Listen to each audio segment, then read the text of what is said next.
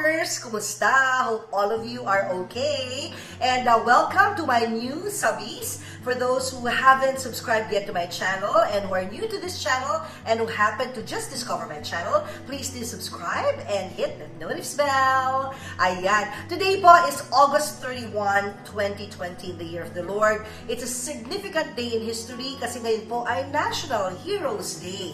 At dahil nga National Heroes Day, sabi ko, aba, ito na yung perfect day na ma-share ko pala sa inyo ang librong matagal pa nang isinulat at ito ay ang Superhero Neo.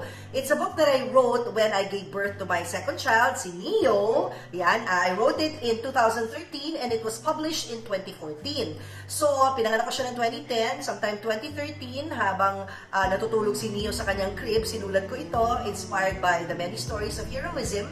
And it was published in 2014 when he was already 4 years old. Now, between 2 to 4 years old, si Neo po, dumaan dun sa stage no, na napakahilig niya sa costume.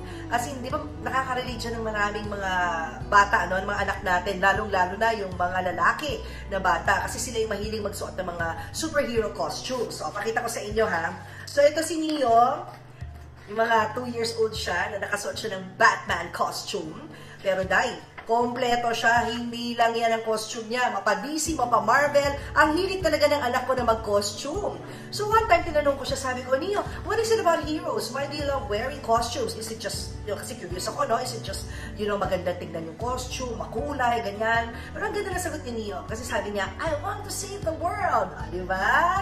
I'm sure makaka-relate din ulit ang mga mommies na nanonood ngayon, especially mga anak nyo kung mahilig din sa mga superheroes. Di ba ganyan ang sagot ng mga anak natin? I want to be a hero. I want to save the world. So, ganyan yung sagot sa akin ni Neo. So, inspired by that, sinulat ko ngayon itong Superhero Neo. Kasi nga, tayong lahat, especially nowadays, no, pandemic 2020, we are all looking for a hero to look up to, a hero to inspire us, a hero to save our lives, to save us from a predicament that we may be going through or challenges in life. And we too, ourselves, no, tayo mismo, we can be heroes and we have our own stories of heroism. In our lives, constant yung need na magkaroon tayo ng someone to look up to, yung ating heroes, di ba? Pero merong heroes na sa cartoons at fictional, at meron ding heroes sa ating everyday lives. Yun yung real heroes. Kaya, given those two kinds of heroes, sinulat ko tong storya na ito. Ito na, this vlog is special because this book is close to my heart. And I want to share this with you para mapanood nyo and hopefully mapanood nyo with your kids at mapanood nila ng paulit-ulit whenever they need some storytelling session, di ba? So you can make them watch this with your kids. When my kids were young, I would read the books to them. Upo sila sa lap ko.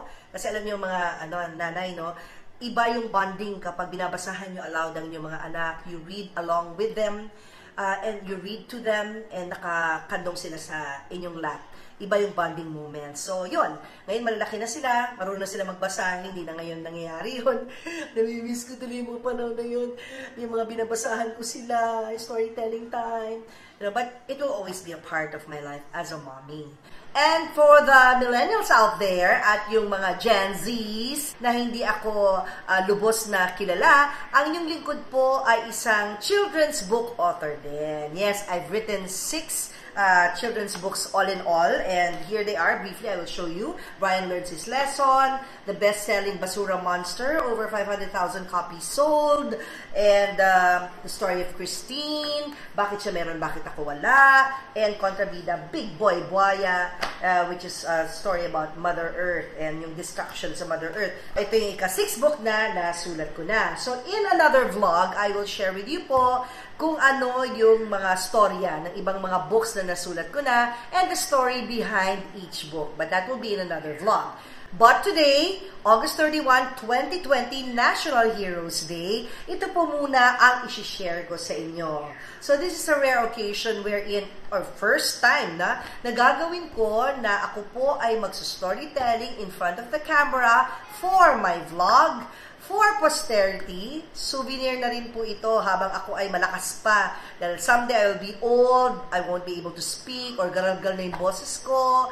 Baka hindi ko na ito magawa. So while I am still at the prime of my life, Oo, at nagagawa ko pa ito, ay gagawin ko na talaga. Kwento ko rin lang sa inyo na there was a year na hindi ako masyado active. I was in between shows. So, nagkaroon ako ng time para i-promote yung book and go through the rounds of different schools, whether public school, private school, big venues like SM Mall, small venues, private venues. I would read and do storytelling sessions. Ang dami. Ang saya ng taon na yun kasi sinusulat ko yung mga schools na pinupuntahan ko, yung mga venues, and umabot ako ng 100 venues in a year just to read my books to the kids of different ages. At eto na nga po ang inyong lingkod, Christine Bersola Babaw, na magbabasa sa inyo ng librong sinulat ko, Superhero Neo, ang Superhero Nyo. Published in 2014, published by my very own CBB Books, printed by Katha Publishing Company Incorporated. Cover. Para po sa mga nagtatanong kung saan po mabibili ang book na ito, unfortunately, sold out na po and out of print na. So, I will make it a goal na mag-publish ulit ng several copies of this book. Siguro, if not late this year, baka next year po, because this is published under my own CBB Books. So, here goes! Superhero Neo, title page. Para nagbabasa lang tayo, storytelling lang na live. Kahit sa totoo lang tape. Ito yung message, family page, si Neo wearing a Batman costume, and Neo wearing all the costumes when he was younger. So hanggang mga around 7 years old, nagko-costume si Neo ng mga Superhero Neo costumes. And now we start. Page 5. Superhero Neo has superhero eyes. He can see through people's hearts, the good and the bad. Superhero Neo has superhero ears. He can hear what you say, the good and the bad. Do not laugh at her. You should even help her. Super Neo Hero has superhero mouth. He speaks only good words and avoids bad words. Superhero Neo has superhero hands. He reaches out to people and helps those in need. So makikita nyo sa page na ito, merong bully, pinagtatawanan niya pa yung bata, imbis na tulungan niya. So ang ginawa ni Superhero ay niligtas niya yung bata. Ayun na, tinulungan niya yung bata na nadulas. Yan ang Superhero. Page 8. Superhero Neo has a superhero heart. He cares for and respects the elderly. He feels for people and will never hurt their feelings.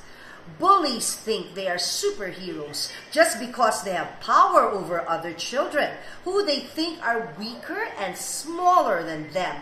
But bullies are not superheroes. Bullies are cowards. So in this page po, ayan po ang isang scene ng pambubuli ng isang bata sa isang bata. And Superhero is there. And ito po yung eksena. I am stronger than you because I am tall and big and you are small, sabi ng bully. Tapos sabi ng binuli, you have no right to bully me. And then sabi ni Superhero Neo, being a bully does not make you a superhero. So nagsave siya ng mga binubully against the bullies. Page 9. Superhero Neo has a superhero brain. He uses his brain to think before he acts and does something. But Superhero Neo is not alone. There are many superheroes in our lives. When we look around us, we will see them every day and everywhere. We see them in our homes. They are our house help, driver, gardener. They work hard to serve us unselfishly and make our lives better. Our families are our heroes. Our dad and mom, brothers and sisters, they are our big heroes. They teach us how to love and respect others. Ito yung part na sinasabi ko lagi sa mga bata, mga kids out there, na before anyone else, ang ating mga superheroes ay ang ating mga magulang, first and foremost. We see them in our schools. Like our parents, our teachers also impart to us important lessons and values. They are patient with our needs. Our teacher uses books to help us know and understand the answer to our questions. She helps us discover wonderful things around us. That's why our teachers are heroes too. Through these books, which our teachers encourage us to read, and with the help of our imagination, we can go to different places we have never seen before. We also see superheroes in our neighborhood.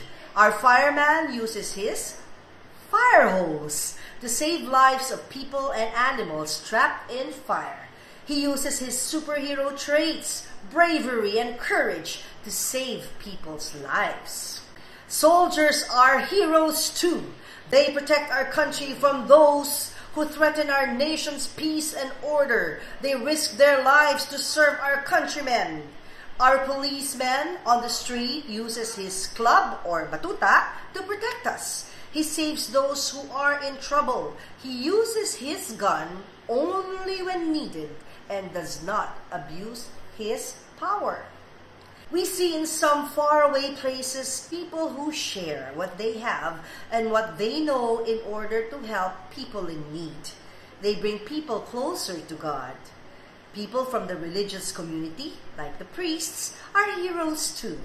They remind us of the importance of doing good and how to lead good lives. They remind us to live by example, to lead by faith, to become good servant leaders and obedient followers. Media men also risk their lives in order to investigate on important news stories and expose corrupt public officials. We see on television our media men and women, news anchors and news reporters who make us aware of what is happening in our country and in the world. Children who are sick are superheroes too. They show bravery and the will to survive by battling their illness every day. These children are young and small, yet they fight their own huge battles. Let's pray for them too. Do you know that being prayerful is a heroic deed too? Our people in authority should act and behave like superheroes. They should help people unselfishly. They should think of other people's welfare first before their own good. They should use their powers wisely. That is how a superhero must be. Altogether, firemen, policemen, military, public servants, doctors and nurses, teachers, street sweepers, missionaries, social workers, overseas Filipino workers, those in the service industry or sector, they are our everyday, real superheroes. They exist in our world daily, in our lives daily. Do you have a favorite cartoon superhero? One who wields swords and fights dragons? One who is brave and adventurous? Our favorite cartoon superheroes use their superhero strength and intelligence. X-ray eyes, hammer, metal shields, webs, bow and arrows, and all kinds of powers and weapons to protect and save human lives. They use all their superhero powers and weapons carefully and responsibly. They never abuse these powers or these weapons for their own good. Superhero Neo's weapons are the weapons he carries with him every day. His weapons are not guns or swords, because weapons do not always come in the form of guns and swords to protect others. Superhero Neo's weapons are his eyes, ears, mouth, hands, brain, and most of all, his heart. Are you a superhero in your own way? Would you like to become one for a day? In what ways are you a superhero? The end. Whew!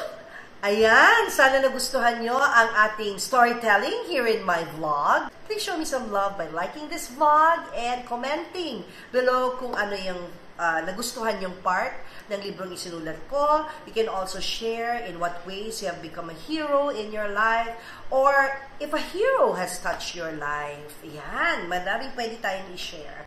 And I thank you in advance for sharing my book.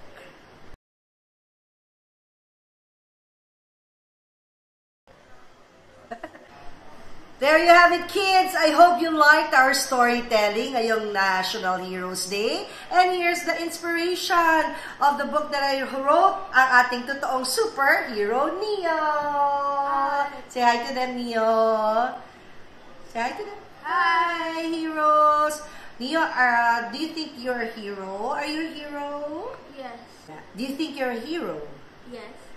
In what ways are you a hero? Well, recycling and helping around at the house. Yes, recycling. We do recycling. So you're a Mother Earth hero when you recycle. And then we also do eco-bricking, di ba? Yeah.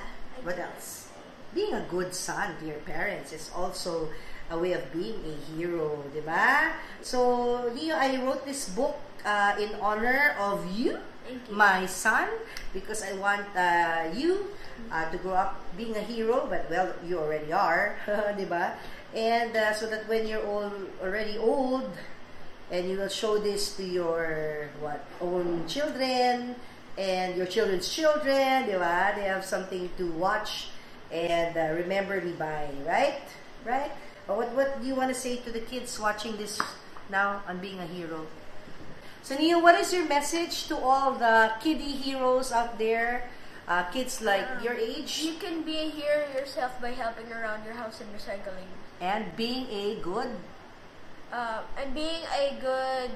son or daughter to your parents. Yes. Diba? So thank you, Neo. I love you, Neo. And we also want to thank Tita Mimi, who made our costumes. Ito yung sinusuot ko pang nag-storytelling ako. Itong cape na to, the red cape, and the mask. Si Neo, yung maliit siya, guys. Ito yung sinusuot niya. Hindi daw kosyo ngayon. Especially made for him by Tita Mimi of Bumblebee and Company Costumes. Ayan. And Mimi, look, may muscle pa. Pero hindi na sa'yo kosyo Neo, no? Maliit na siya. So, when Neo was still a toddler and until he was around 8 years old, nasusuot niya pa ito. Pero now, masikip na kay Neo kasi tall na rin si Neo. Na, Neo?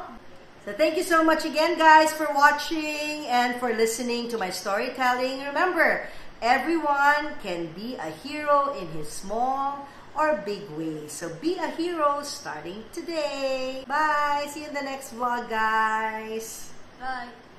By faith to become good servant leaders and obedient followers. Media men also risk their lives in order to investigate on important news stories and expose public officials. You know what? You know we have a media man right now, right here. You know who he is? Julius Baba! No, Julius Baba, the daddy of Neo, who is a newsman. That's him. Taking our photos. Hi. We see on television our media men and women, news anchors and news reporters who make us all aware what is happening in our country and in the world. Did you know that children who are sick are superheroes too? They show bravery and the will to survive by battling their illness every day. These children are young and small and frail, yet they fight their own huge battles. Look, let's pray for them too. Okay, being prayerful is a heroic deed too.